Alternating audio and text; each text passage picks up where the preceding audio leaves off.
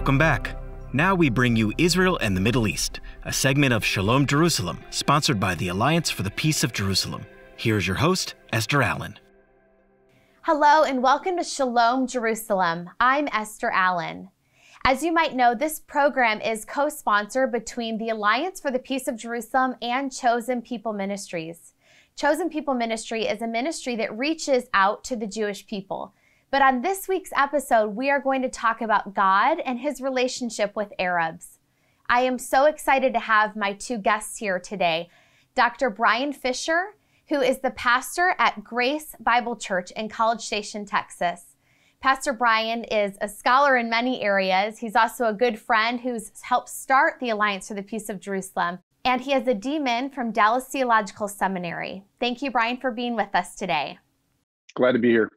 My next guest is Timothy Atik. He likes going by TA, which I love. You can tell how personable he is already. And he is the executive director at Breakaway Ministries in College Station, Texas. So we have two Aggies on the show here today, and actually one behind the camera, my husband. But TA serves one of the largest college ministries in the country. We're so grateful for him, and he is also a Dallas Seminary graduate. So thank you both for being with me today. You bet. Thanks for having me. Tia, I would love to begin the show with you and just get to know you a little bit. Tell me about your family background, if you don't mind, and tell us a little bit about you. Yep. So my wife and my kids, we live in College Station now, work at Texas A&M, and my family, I'm half Palestinian, and then I'm half pure Texas. So my mom is redhead, fair skin, blue eyes. I look more like my dad than my mom, but my dad grew up in Palestine. He grew up in Nazareth,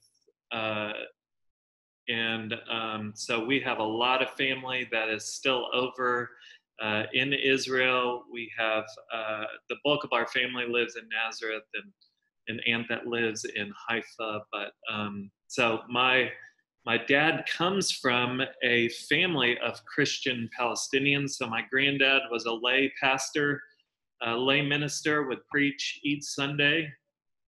And so I love my heritage. I love the fact that I come from a line of Christian Palestinians. TA, thank you for sharing that. And what do we need to know about Arab Christians? Tell us about what we need to know. Well, that's a great and a tough question to answer. Besides, I think the hard thing, at least living in the West, is that at least in my experience, the conservative evangelical church, which I'm a part of, I went to a conservative evangelical seminary at Dallas Seminary. I love my time at Dallas Seminary. But I think often people don't have a framework or a grid for a Christian Palestinian. And so I think that people don't know what to think of Palestinians. They automatically think that they're Muslims, or they automatically think that they're terrorists, just to be honest with you. And so I think it's what I want people to know is that God's at work amidst the Palestinian people. And I love going over to Israel and interacting with people who love the Lord, who love his word, and love for people to come to know him. My cousin works with CEF, which is Children's Evangelism Fellowship, and so he's seeking to reach kids with the gospel in Israel, which I just love. And so I want people to know that I believe that God has a heart for the Palestinian people as well, and that they need the gospel just as much as anyone else. Amen. We all do. And I thank you for giving us that insight. Pastor Brian, you were one of the founders of the Alliance for the Peace of Jerusalem. And I want to thank you for the work that you put into these statements that are really the framework of what we believe. I would like to read one of those statements to our audience and then have you comment on it. It says that we affirm that God loves Jews, Arabs, those who live in the Middle East, and all humanity, and that he sent his son, Jesus the Messiah, to redeem and reconcile them to himself and to one another. Could you comment on this for us? Yeah, certainly. I think that for a lot of Christians, they don't understand the Old Testament roots of the gospel. They don't understand specifically the covenant roots of the gospel. And if you go back to Genesis chapter 12, which is what Paul exposits in the book of Galatians, Abraham was promised that he would be blessed, but also that he would be a blessing to all nations. And so God's heart has always been for all nations, that he would send a Messiah Redeemer through the Jews for all peoples and all nations. I was thinking about this interview earlier today, and as my mind took me to Jesus's genealogy. You know, there are 4 women in Jesus's genealogy in the book of Matthew, 2 of whom are not Jewish. One's a Canaanite and one's a Moabite.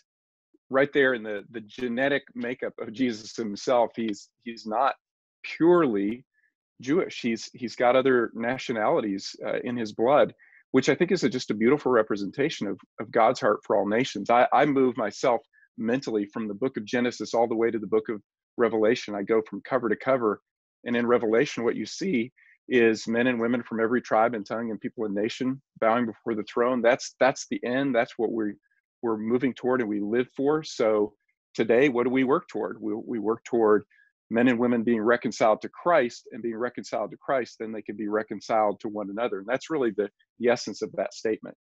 And Pastor Brian, let me expand a little bit more on that. How would you advise maybe an Arab or a Jewish believer to approach the Israeli-Palestinian conflict? Because it can be a heated conversation. So what is our posture to be? How do we approach these conversations with keeping all people groups in mind and showing dignity and respect to all people in the conversation?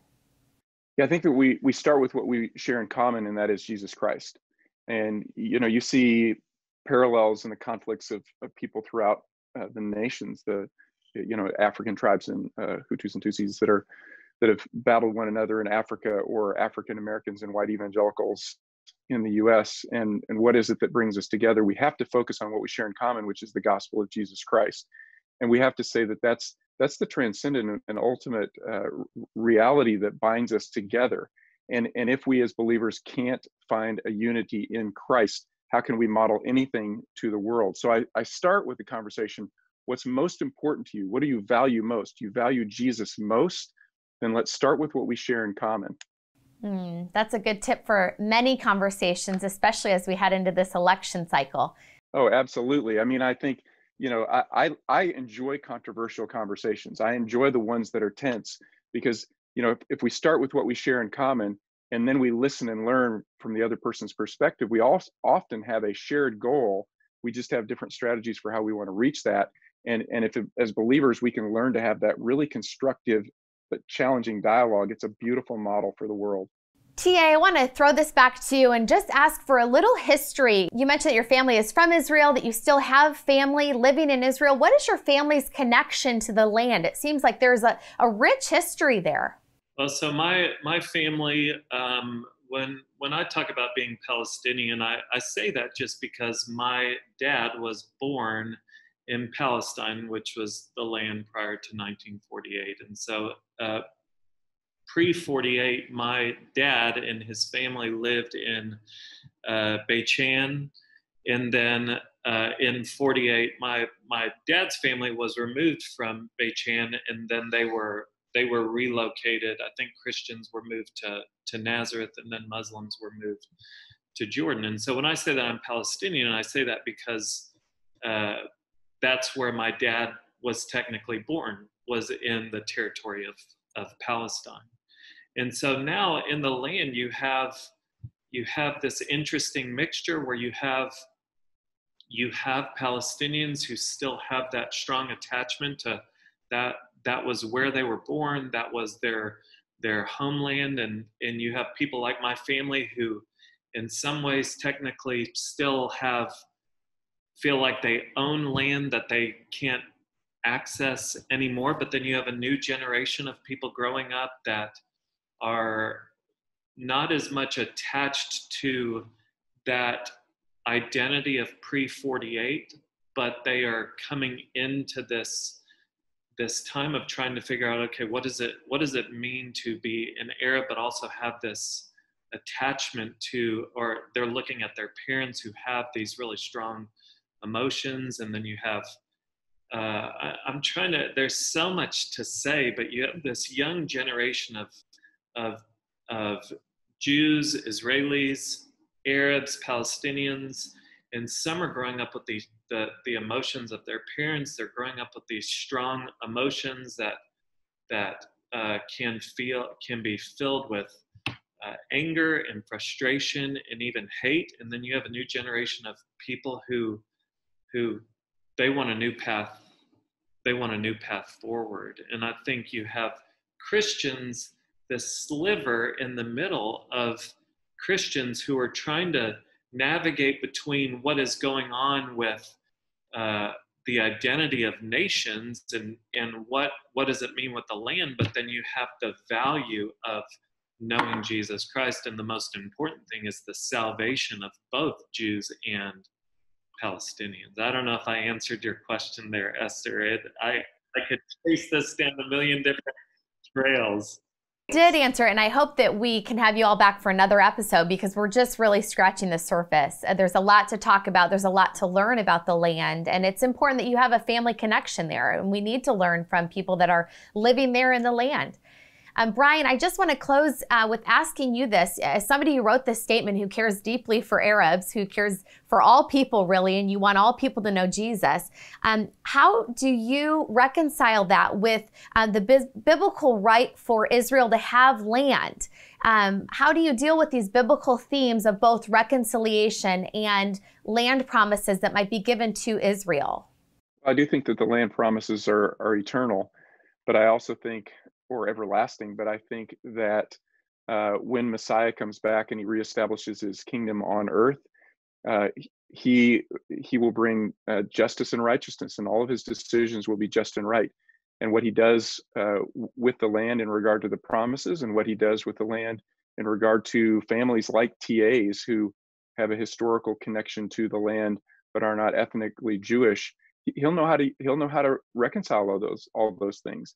And you see even in the Old Testament that non-Jewish people who were living peaceably on the land and who wanted to worship the Lord were welcomed into that space. And so, I ultimately don't know the details of how Messiah will work all of that out, but I trust him to do it justly, and I trust him to do it rightly.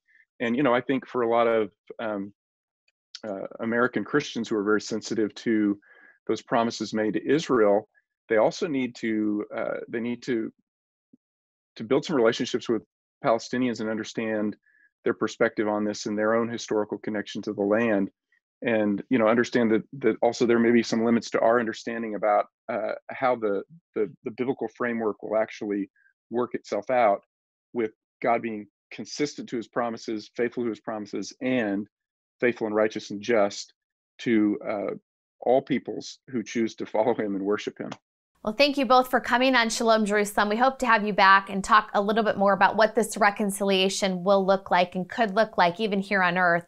But hey, one thing we do agree on is that Jesus is Lord, and there is one way to heaven, and that is through Jesus Christ. So I agree. Let's start with our similarities and build off of that. Thank you both for being with me today.